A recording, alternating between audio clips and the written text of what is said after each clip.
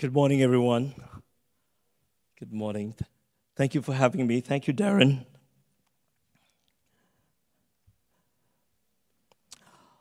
I made my way to KL 2 days ago via the Causeway, and how apt, we're looking at Culinary Causeway. The Causeway is one of the busiest border crossing in the world, with 350,000 travelers moving up and down a day. And next year, we'll be celebrating its 100th anniversary. So I thought what it was like before the existence of the Causeway. The goods that come from the peninsula, and we see the transformation of Singapore as into an international port.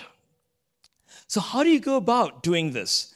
From land's end, the end of the Eurasia landmass, to Pulau Ujung, that's the old name, Singapore. So it was via ferry. Let me just click this. So British Malaya played a big part in shaping where we are today.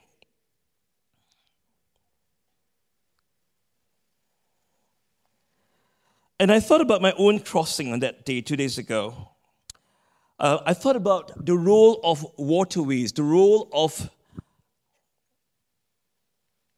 Let's look at this map. This map is from the 1700s.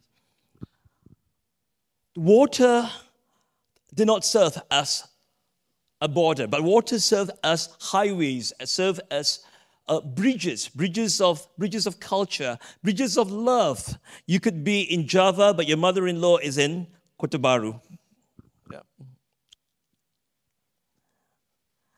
And I thought about this crossing as I make my way to KL to talk about the food DNA in Singapore and Malaysia. And also I thought of another crossing centuries ago. The king of Singapore was running away from the invasion of the Majapahit. How did the kings, the royal family, down in the southern part of Singapore on Fort Canning Hill or Bukit Larangan, make its way up? Thanks to the rivers, to this indigenous knowledge of using rivers, the rivers again, the other highways. From the river up, there's a little land bridge, connect to another river, cross the same causeway that I'm crossing, and make its way all the way up to Malacca to establish the Malaccan Sultanate. This family from Singapore.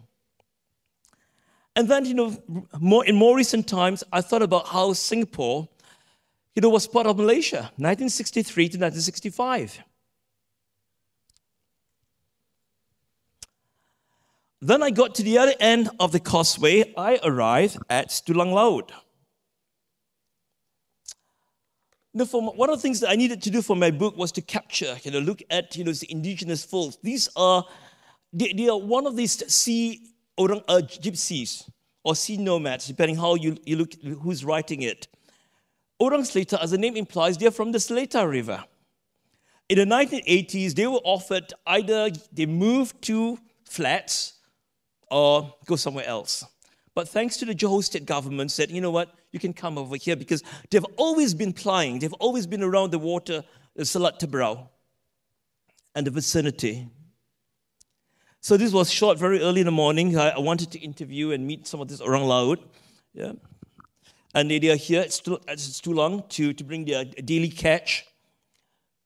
By the way, Tulang Laut has transformed. You're just condos and malls now. Thank God that I did this like 14 years ago. So I arrived in KL. My aunt called me. She's just around the corner. She's at PJ section 15. She said, Khir, come over for dinner. I said, okay. It's my dad's sister. And she served me nasi lemak. So, yeah, dad is from Singapore, sister in PJ. Typically, we don't, the family, and like many other family, nasi lemak is normally for daytime breakfast or lunch food, not dinner. But the grandkids wanted to have nasi lemak, so we would serve nasi lemak. Not this fancy one too. So yes, there's so much to reflect, so much to ponder about food and us within these two nation states today.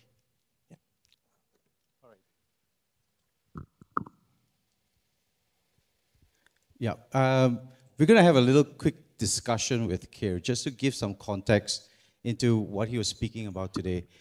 Before we start, perhaps, Khir, maybe you could enlighten us a little bit about your book, and just tell us a little bit about what's in the book and why you wrote it. Well, I felt there was a need to document a topic that's under-researched, under-recognized.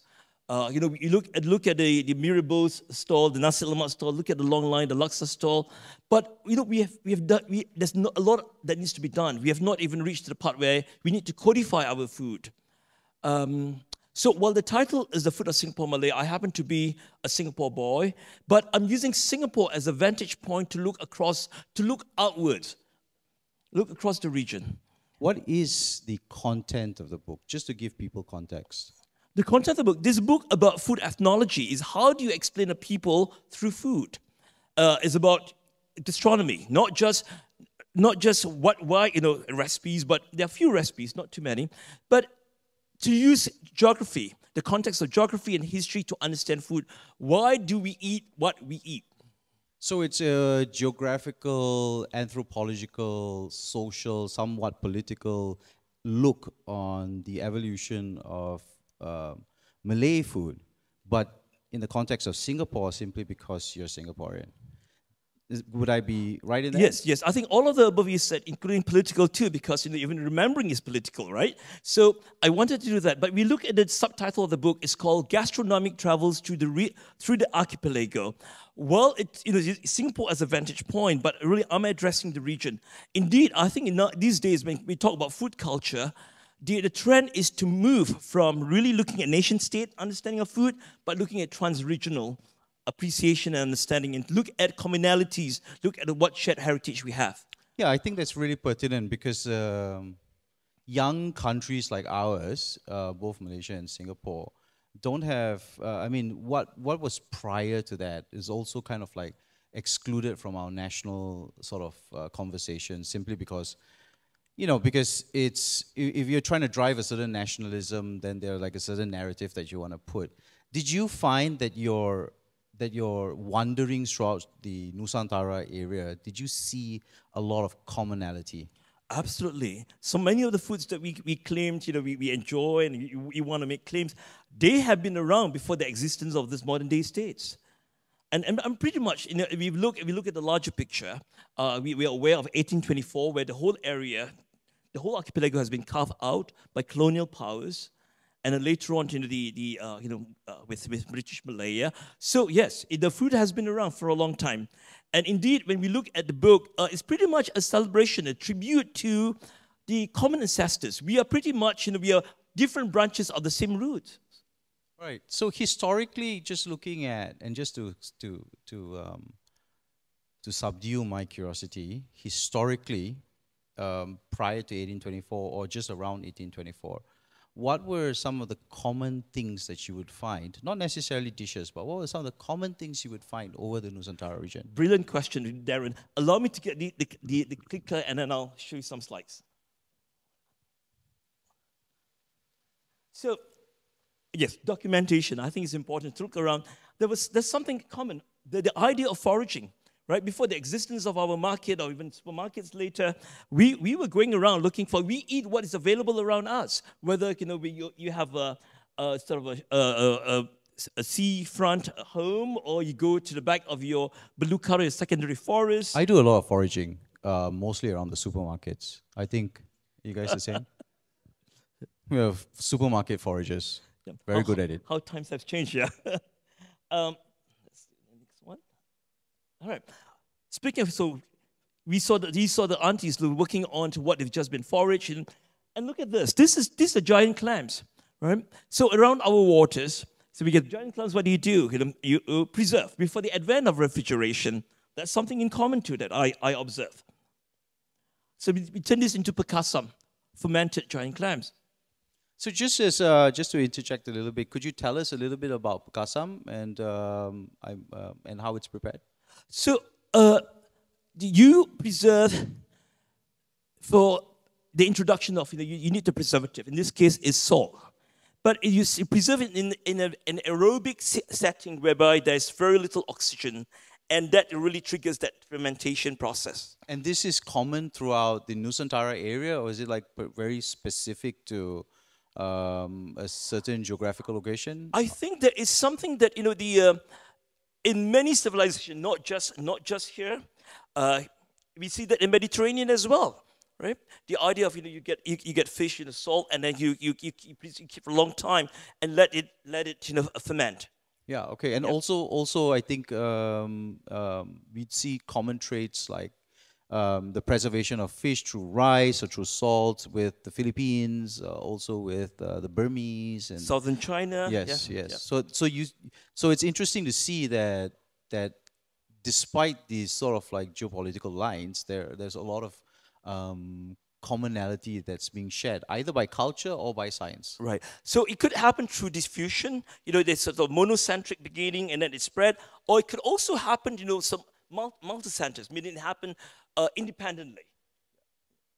I want to show something. One of the things that I needed to do to put the book together is to look at text. And this is the kind of text that you see is shared between both sides of the causeway. Look at the first one. This is Didikan. Ilmu Didikan Ayam, this is in Jawi. I missed the dates though. YWCA cookery book, very popular. So many editions of this. So many different iterations. Lovely sort of the collection of the listing of the nomenclature of fish in our region. And then we have this is from Cara Berternak Kambing, looking at husbandry and again in our part of the world. Right? This is very familiar. I was over at KLCC and somebody have this in a plastic bag. I almost jumped out of my skin because I love pulut kunyit.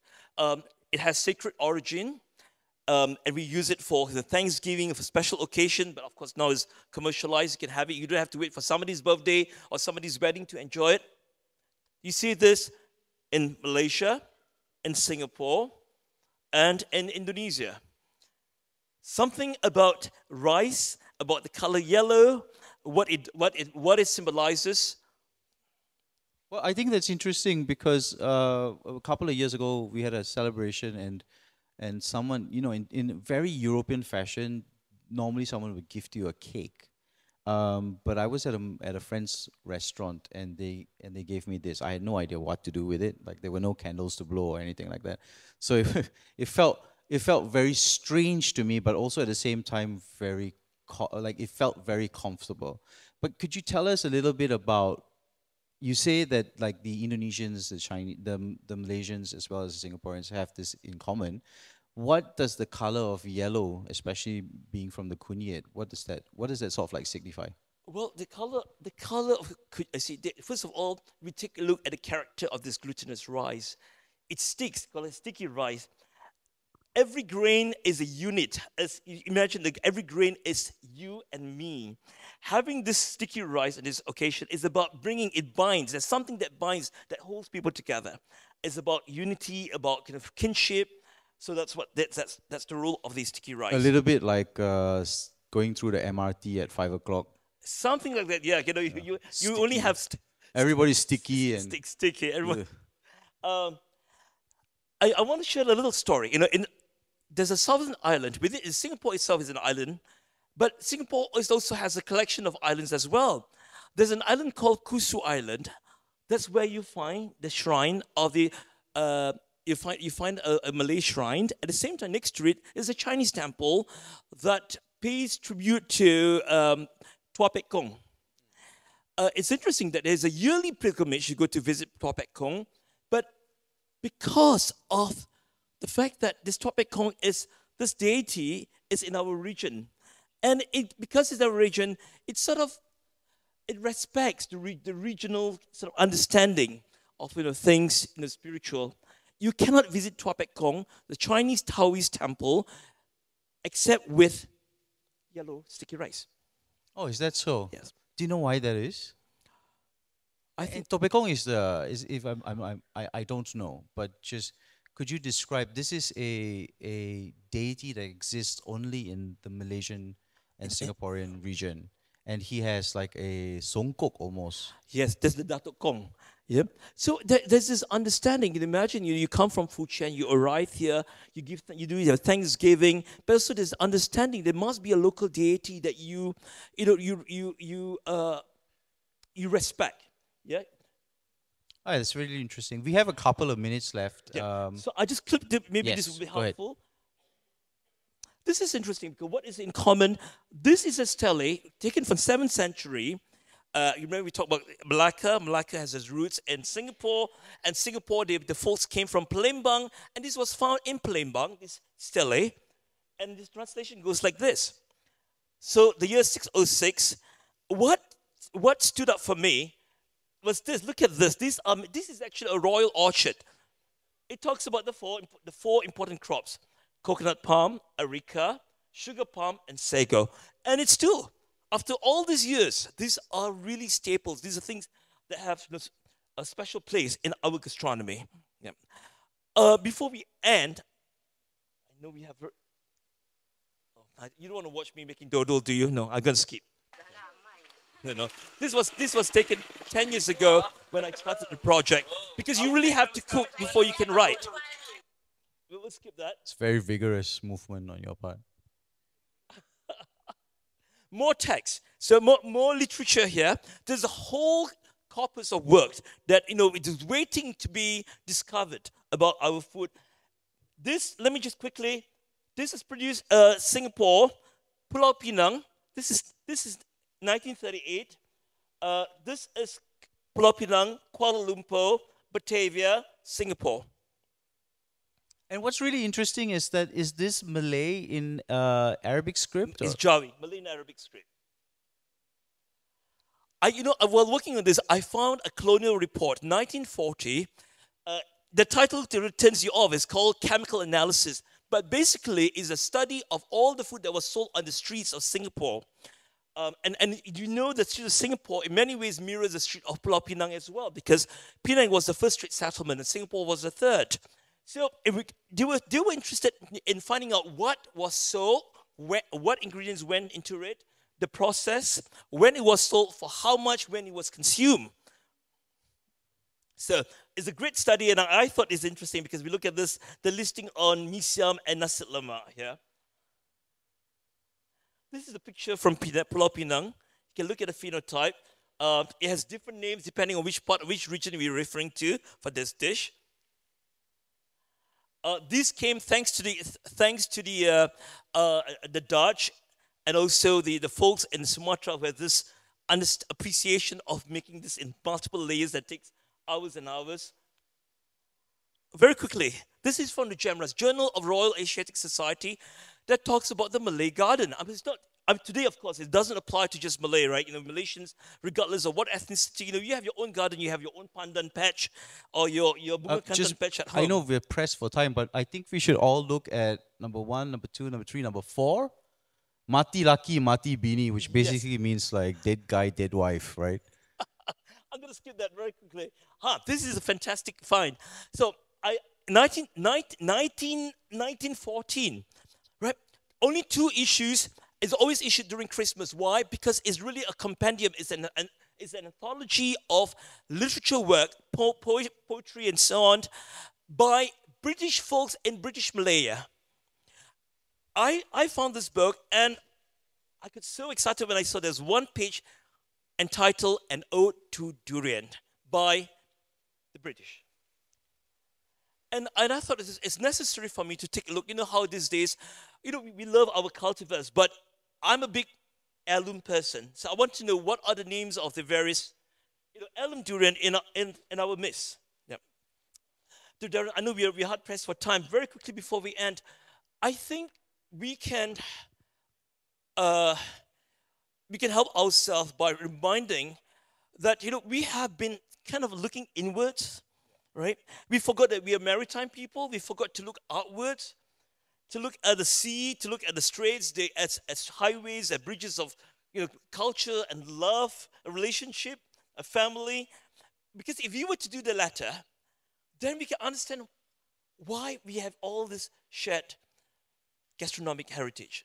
And I think it's really pertinent to look at gastronomy as, and if I understand what you're trying to say, right, and we had a discussion about this just now, about how there are so many of these complexities and nuances that look like knots and they look like hindrances. But if we step ourselves backwards and look in the entire anthropological environment of where we came from and where we're going to, we'll see that a lot of these discussions about what divides us are not as significant as a discussion of what binds us are.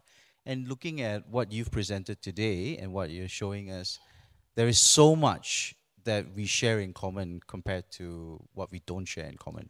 Absolutely. I think what needs entangling is this whole, we're stuck with this idea of otherness, this convoluted, view of food, which is rather skewed. But I think what we don't want to entangle is we don't want to entangle this beautiful tapestry, right? Tapestry made of knots, that's what it is. So we look at ourselves as a people in the region that have so much that we share. So we don't need to untangle the tapestry because you want to keep that picture. Thank you very much. Khir, this has been wonderful. We really appreciate all of this feedback. If you've not read the book, it's this thick. You should definitely go and look for it. It's a great resource and a great compendium. And I guess in conclusion, what we have to say, and I guess I'll say this out loud, is that Singapore chicken rice really is a lot better than Malaysian chicken rice. You can crucify me later. Thank you very much, Khir. A round of applause. Thank you very much. Thank you.